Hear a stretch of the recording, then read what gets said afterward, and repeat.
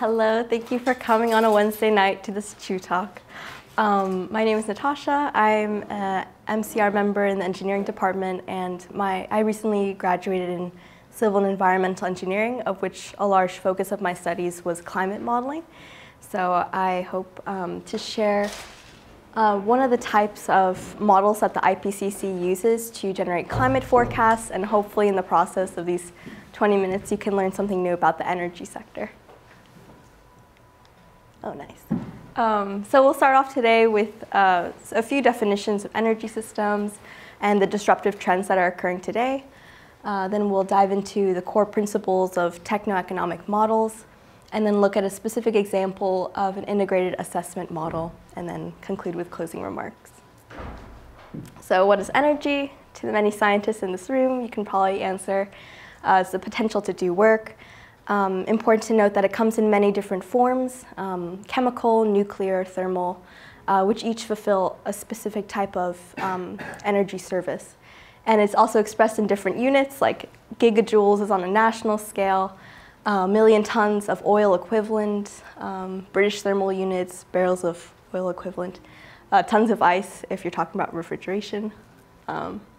What is an energy system? It's a bit more complicated to define, but essentially it's taking some high quality energy form and degrading it to eventually provide some good or service. And one way of visually representing an energy system is through a Sankey diagram.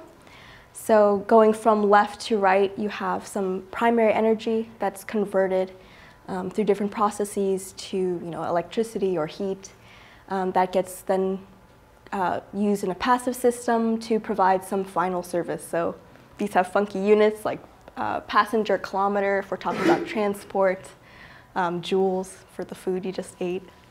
But important to note is that electricity is not total energy. Electricity actually is only around 20% of final energy consumption. So if people say 25% of UK's electricity comes from renewables, that's multiplied by another 0.2 for your fraction of total energy. So where does it come from? This is a graph of total primary energy supply from the IEA from 1971 to 2015. And as you can see, there's the majority of the energy does still come from fossil fuels. And this tiny gray sliver, other is renewables, excepting biomass and hydro. So we still have a long way to go. So if we could plan for tomorrow or the future, what would our ideal energy system be? What are we striving for? And one way of thinking about this is called the Energy Trilemma. And it's a balance of three main goals. And with all trilemmas, you can get two of them, but you can't get all three of them. So this is taken from the World Energy Council, and it's a balance of these three goals. One is energy security. Does supply meet demand at all times? Is it a reliable source of energy? Two, energy equity. Can we get the energy cheap and affordable? And three, environmental sustainability. So how good is this for the planet? And now, talking about some of these disruptive trends. So we're actually going through quite a radical transformation in our energy sector for several reasons. One, we have increasing demand for electricity. So if we're going to mine more Bitcoins or use electric vehicles, we need to ensure a supply of electricity. Flexibility. So renewables are intermittent. And this threatens the traditional model of conventional power, where coal and nuclear plants would provide some sort of steady base load throughout the day. But now we have this phenomenon that is called the duck curve. So this is from California, the net load on a specific day in March from 2012 to 2020. And because California has added so much solar PV over the years, which only comes on during this short period from 8 a.m. to 5 p.m., more and more conventional power is being brought offline, shut down, and then we'll need to increasingly ramp at a high rate. And this is an engineering challenge. So that's a challenge engineers will have to confront. So this is load following. Distributed generation. So historically, we'd have coal power plants or nuclear power plants that provide all the power, then goes through a centralized transmission system and then distributed to all the houses. But now if we put solar panels on our roofs, we're also going to be prosumers, producers and consumers. And this is a data analytics problem. It will threaten electricity pricing schemes. So what is a fair electricity price if a bunch of people start selling their electricity at random times of the day? So that's another issue. And then resiliency. So this also goes back to the idea of flexibility, but also security. If someone hacks a power plant, that's a huge threat. So supply equals demand. You're going to hear this a lot from me tonight. What are the solutions or the technologies we can rely on? We can rely on renewables and storage together. Carbon capture and storage. So this is if you're taking some fossil fuel, which is carbon, and combusting in oxygen, you're going to get CO2. And we can isolate that CO2 and compress it and stick it in the ground. Nuclear, biogas, hydrogen as a storage carrier. And end use, which often gets forgotten. Energy efficiency, we can reduce our demand. We can build passive houses, which can dramatically reduce heating. Smart grids, so we don't need all of the energy. We can have a smart grid to determine how much we actually need at what time. And interconnectors. So this is a big role in the UK since we buy nuclear energy from France through interconnectors, and you can have like a competitive market for power in Europe.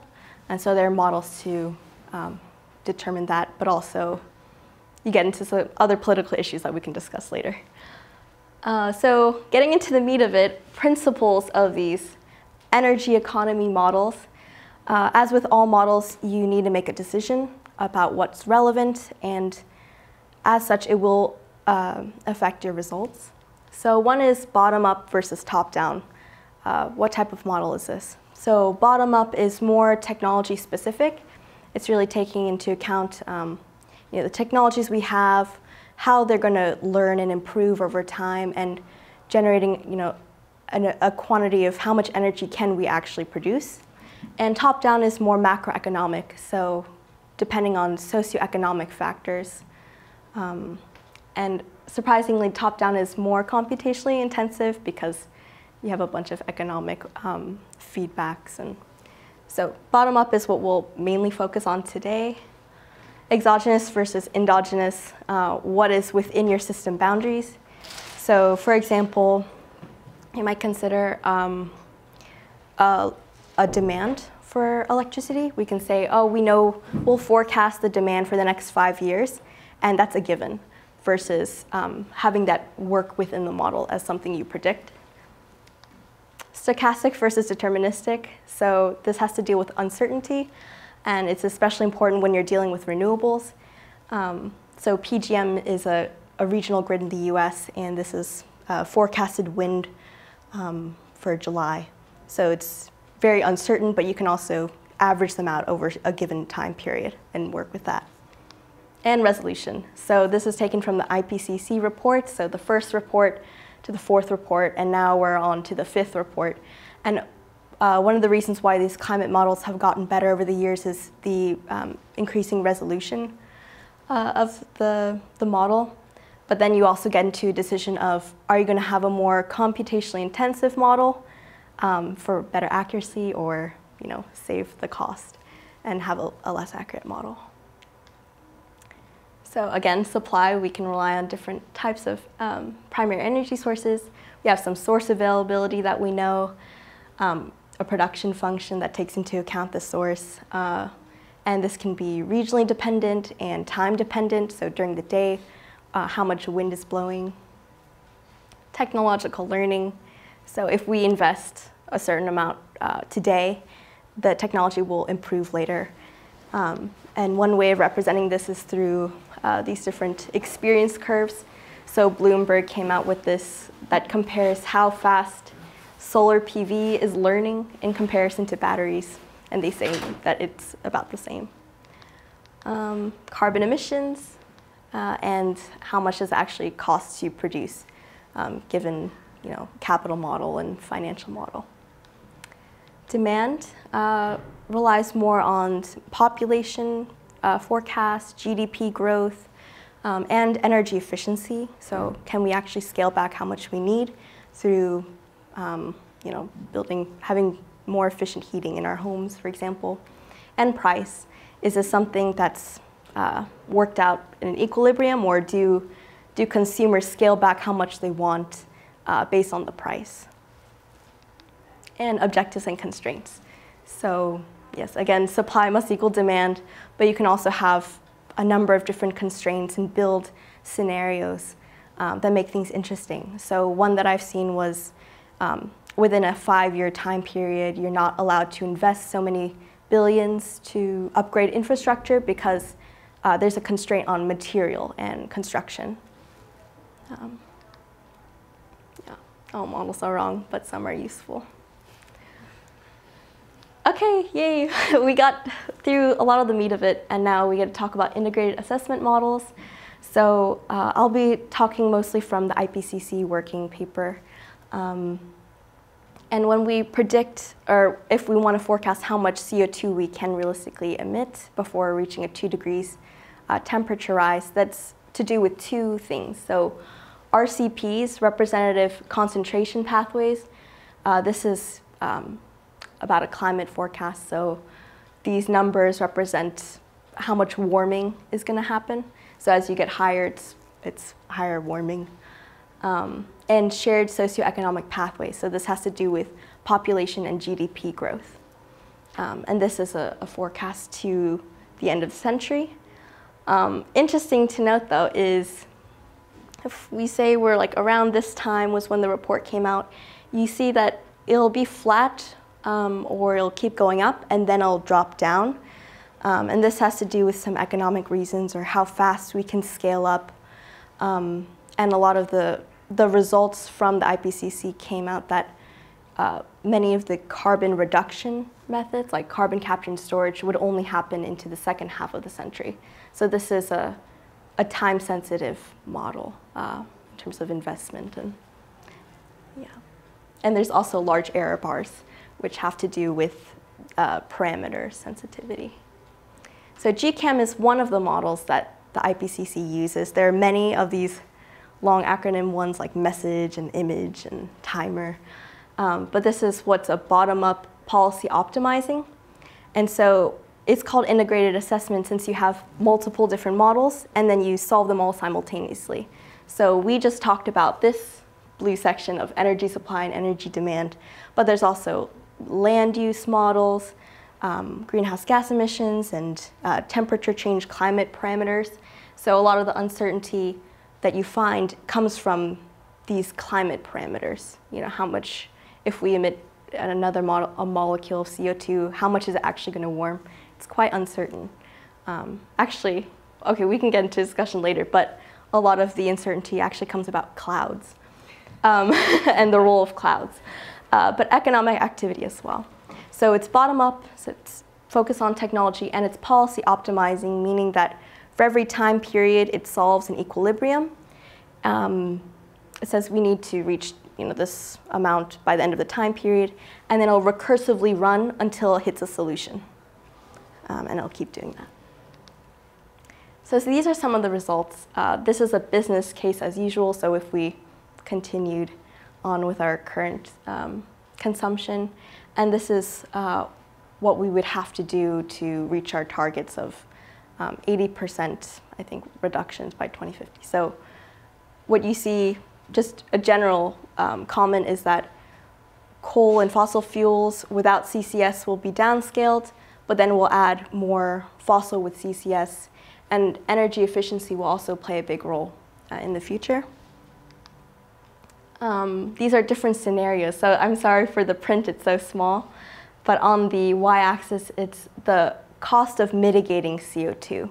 And depending on your scenario, what you choose, you might choose not to do CCS at all, or have limited bioenergy that you can deploy. The mitigation costs will change in order to reach your target. So as you can see, if we just demand less energy, and that will be a lower cost, but if we block CCS out completely, it will be a high mitigation cost. These are just different ways of representing the data. So primary energy, where do we get it from? Fossil fuels or biomass and CCS or renewables.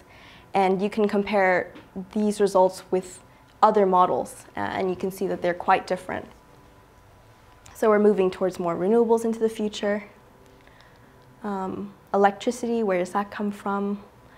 Again, renewables and nuclear will play an important role. Liquid fuel supply. So these are all just different graphical representations. So today, how did I do? Okay. Oh, I went quick. Oh. Closing remarks. Models are tools that are used by policymakers to address a specific set of questions. And as such, they will be designed with a limited scope and different constraints to answer those specific questions. Integrated assessment models are some of the tools that governmental agencies use to analyze systems. But this is not the full story. So something that has been largely left out is behavior. I think one of the main takeaways from my studies has been the technology exists, we have all the tools we need, but if we don't have political will, we can't actually do anything. Humans and governments are not always rational. So some may argue that the decision for Germany to withdraw its nuclear power was not rational. So these are political or value-driven decisions that cannot be fully captured in a model. And generally, there tends to be more research on energy supply rather than efficiency. And actually, material and efficiency can dramatically reduce our energy demand, but it tends to be more disaggregate. It tends to be, a bit more dispersed and probably harder to implement change.